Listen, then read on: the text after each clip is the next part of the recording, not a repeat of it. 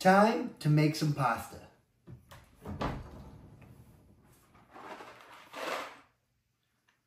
Huh. I could have sworn the cook time on this was different.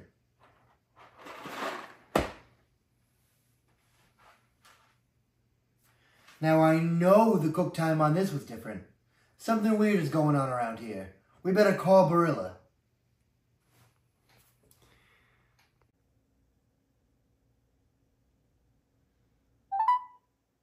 Thank you for contacting us. We're glad you called. Please listen to the following menu. For Barilla, please press 1. For Catelli, Lancia. Buongiorno. Grazie per aver chiamato Barilla. Thank you for calling Barilla. Your call may be recorded for quality purposes. Please hold for the next available representative. Grazie.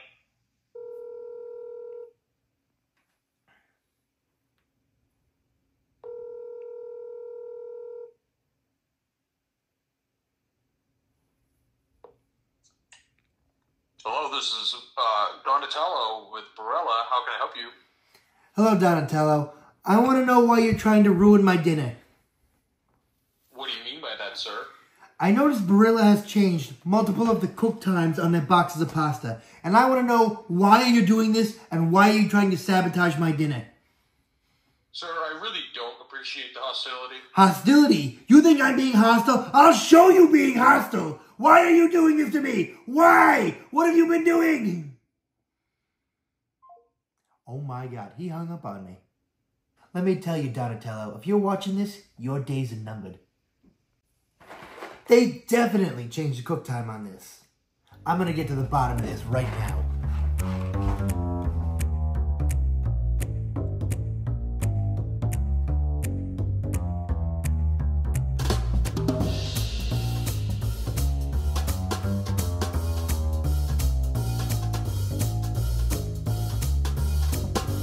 Hello and happy Thanksgiving! Welcome back to the side dish special of Cooking Corner with me, Giuseppe CrimiVaroli. Today for you, we're going to be making a butternut squash mac and cheese to satisfy your taste buds on Thanksgiving. Now in terms of ingredients, you're going to need the following. You're going to need fresh thyme. You're going to need a butternut squash. You're going to need goat cheese. You're going to need whole milk. You're going to need garlic powder and ground black pepper. You're going to need cayenne and butter. You're going to need extra sharp cheddar cheese. You're also going to need flour. And of course, you're going to need some kind of pasta. I'm using celentini, but you can use mezzi rigatoni or farfalle or cavatappi or shells. The list goes on. What about spaghetti? Not spaghetti. Now in terms of hardware for this recipe, you're going to need the following. You're going to need a medium-sized pot for your pasta. You're also going to need a strainer to strain your pasta.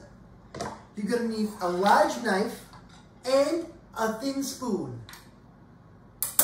You may need a whisk. It's not conclusive. You're going to need a large pan and various measuring spoons and a measuring cup. You're going to need a cutting board and a serving dish. And finally, you're going to need yourself a blender. I myself use the Margaritaville blender in honor of Jimmy Buffett. Rest in pepperoni. Step number 1, as always, is going to be squash your hands. Go ahead, turn the water on, get your squash and your hands and get them both nice and moist. Once your hands and the squash are all wet, get yourself some soap. Squirt it on the squash. Get some for your hands, squirt it on there.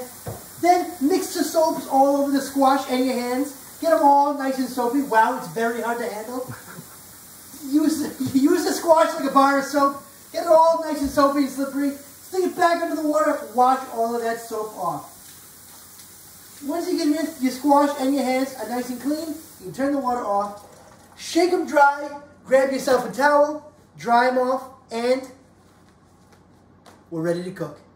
That's one wet squash. Yeah, I don't need you to tell me. I almost dropped it like 5 times. Step number 2 is going to be cut your squash. So go ahead, take your fancy little knife and cut both ends off of your butternut squash.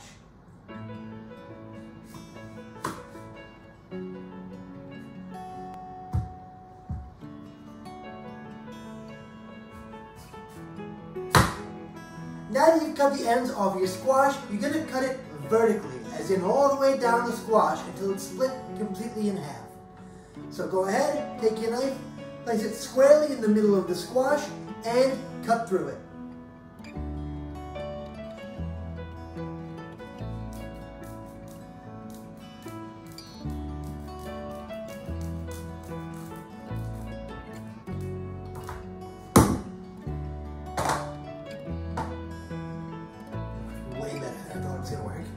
Now, you can use a knife or a veggie peeler for this next part, but either one works. You want to take the skin off of the exterior of your squash so you're left with just the inside part.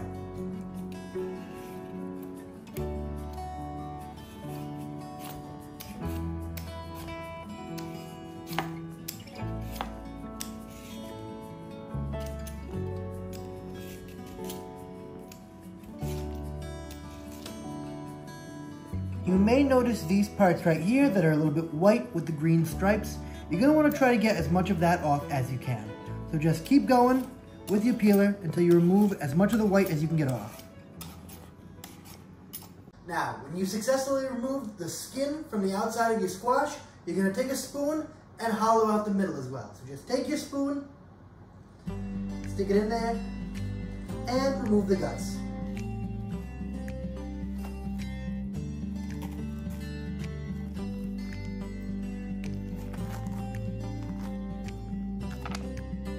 Once you've got your peeled and hollowed out squash, you can start cutting it into cubes.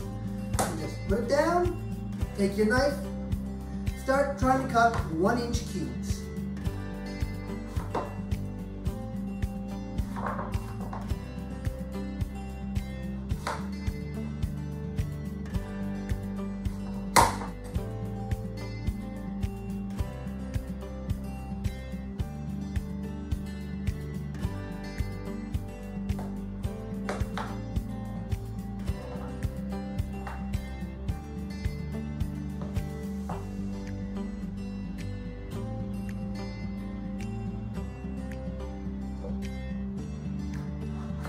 You're only going to need about 20 ounces or 4 cups of cubed butternut squash. Our butternut squash ended up being a big one, so we only used half of it. Now, peeling and cubing a butternut squash is a huge pain in the ass, so you can just buy pre-cubed butternut squash in the store. Moving on to step number 3. Step number 3 is going to be cook your butternut squash.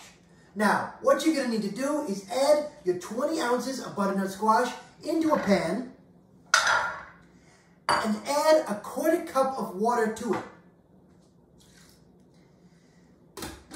Then you're going to turn this on medium-high heat and cook it until the water evaporates. It should be somewhere between 5 and 7 minutes. You want to be careful because once that water evaporates, the squash will start to burn. So I recommend watching it like a hawk. So, now that our water is evaporated, we can take the lid off and start making our roux. This is step number 4. Now, what you're going to need to do is add a 1/2 stick or 4 tablespoons of butter into your pan with your squash and wait until it melts. Once the butter is melted, we'll continue. Once your butter is all melted, you're going to add a 1/4 cup of flour and mix it constantly to form a roux.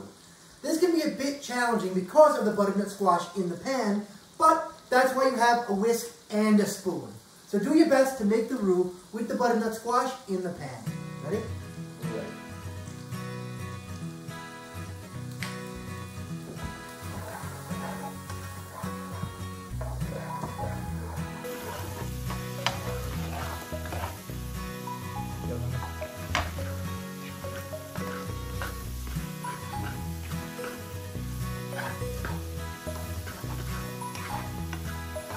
Once you've completed your roux by adding the flour and fully mixing it in with the butter and the squash, you're going to slowly pour in 2 cups of whole milk while mixing constantly.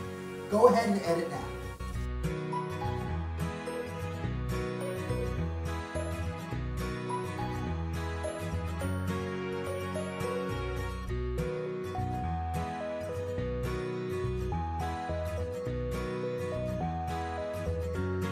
Once you've added your whole milk, you can turn the temperature down a bit, and now is a great time to put up your pot of water to boil for your pasta.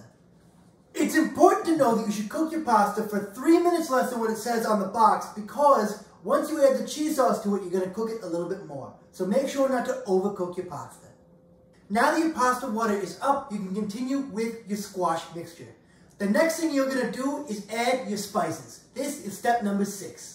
You're going to add a half teaspoon of garlic powder, a half teaspoon of cayenne, and a full teaspoon of fresh thyme. Then you're going to mix it all up and bring it to a simmer.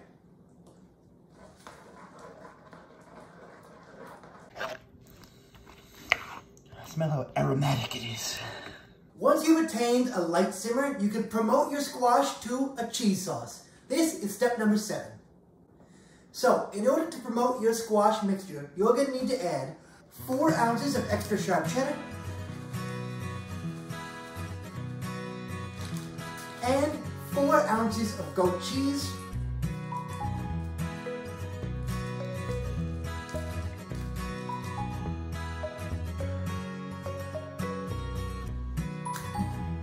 and you can mix them until they're all melted.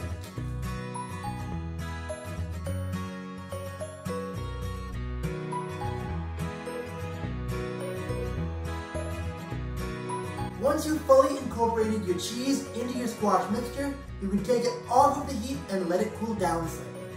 So go ahead, take it off of the heat, let it cool.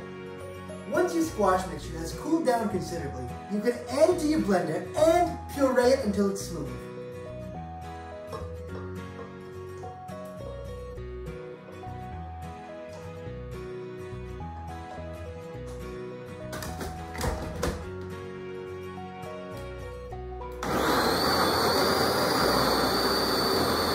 You may notice there are some chunks of squash that just won't go down to the bottom of your blender and won't get incorporated.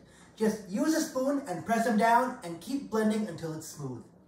Once you've strained your pasta, just put it back in the pot to keep it warm. We'll be adding the cheese sauce shortly. Once you finish pureeing your cheese sauce, you can move on to step number 8. And step number 8 is going to be add your cheese to your pasta. So just go ahead, add your cheese sauce to your pasta, mix it up, and put it over low heat for 3 to 5 minutes. Time for the final step, which is going to be plating. Now that your cheese sauce is at time to adhere to your pasta, you're going to take your pasta and cheese sauce, some call it a mac and cheese, and add it to your serving dish. So go ahead and spoon it into your serving dish now.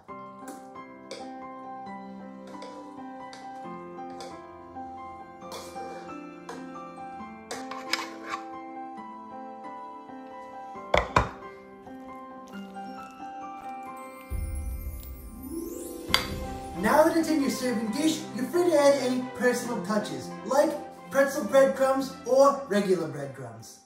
Now that you've added your mac and cheese to your serving plate, you can go ahead and serve yourself a big old bowl of it. So, get some of that good mac and transfer it into your eating receptacle. And just like that, you're ready to enjoy. Now it's time for a little taste test. Go ahead, grab your mac, grab your fork or spoon, and get in there for a little bite. A little hot.